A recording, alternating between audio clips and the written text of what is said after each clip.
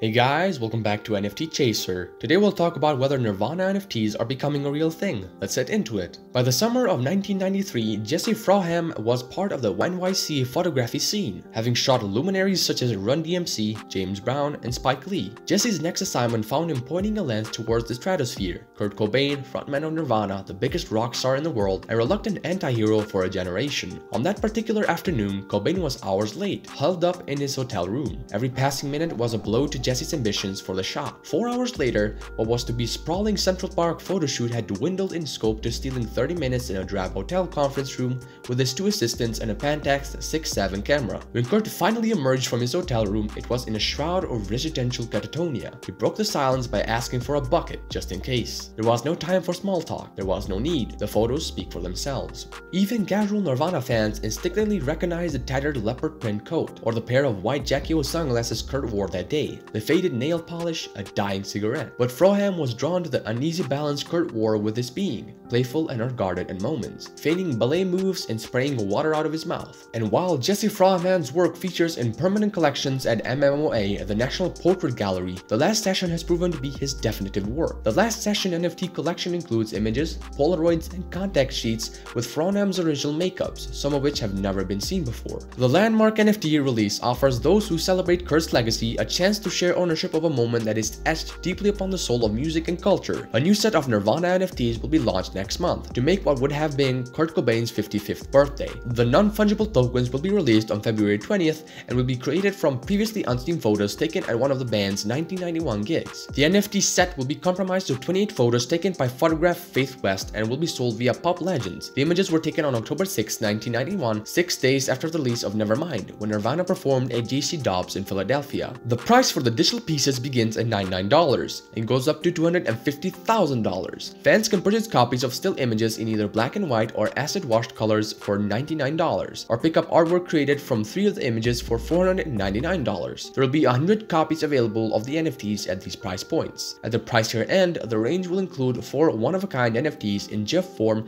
made from 10 never-before-seen images, which come with a framed print of one image signed by West. They will be auctioned off individually, again in black and white or acid-washed color versions, with the bidding beginning at 67 Ethereum or $250,000. Proceeds from the sale will go to the LGBTQ nonprofit The Trevor Project and Grid Alternatives, which aims to tackle climate change and income inequality. Meanwhile, the man who was photographed as a baby for the artwork of Nirvana's Nevermind has refiled a lawsuit against the band after having the original suit dismissed by a judge. Spencer Alden has alleged the photo and its use was commercial child sexual exploitation and child pornography. The suit was dismissed earlier this month after Spencer Alden's legal team failed to meet a deadline to file an opposition to the Nirvana's estate's request to dismiss the suit. The court said he would be granted one last opportunity to amend his complaint. At the time, it was reported that Nirvana's estate has until January 27th to reply to their filed suit. There's also the Nirvana fan club, which is made up of limited edition NFTs for fans. According to Pop Legends, 100 lucky fans have the ability to purchase limited edition NFTs. 10 artworks have been created from 3 images and will be sold for $499 each. There are also 100 copies of the still images that will be available in both black and white and acid-washed colors for $99. Proceeds from the NFTs will be divided between 2 non-profits, with half going to the Trevor Project and a part of the remainder to Grid Alternatives. The Trevor Project is a non-profit assisting at-risk LGBTQ youth to prevent suicides. Grid Alternatives brings solar power to working poor families, tackling both climate change and income equality. What do you think about Nirvana NFTs? Tell us in the comments. This brings us to the end of our video. I hope you enjoyed it. Hit like if you did, and don't forget to subscribe to our channel so you don't miss any of our videos in the future. Also, watch the 2 videos on your screen right now because I'm sure you'll love them. With that, I'll see you in the next video.